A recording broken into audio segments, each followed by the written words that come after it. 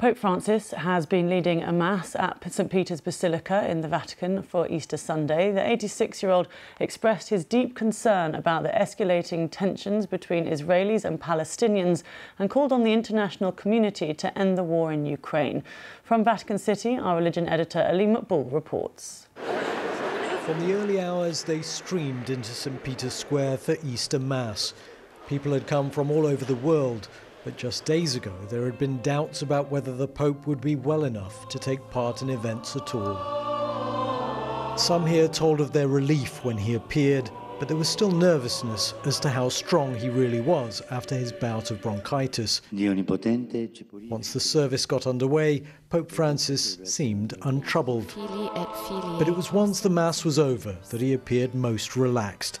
Though for the first time he'd missed one event on Good Friday, he'd now successfully negotiated the rest of the toughest week in his calendar.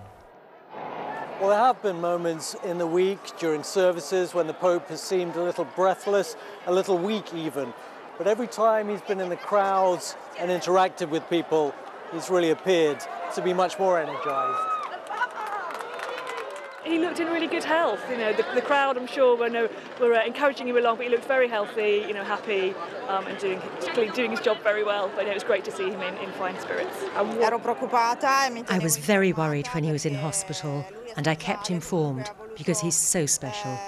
He wanted to fulfill all his commitments for this Holy Week, and to see him here, you realise how strong he is.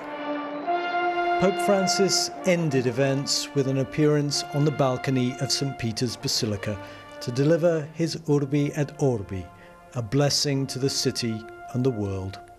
Ali Maqbool, BBC News in Vatican City.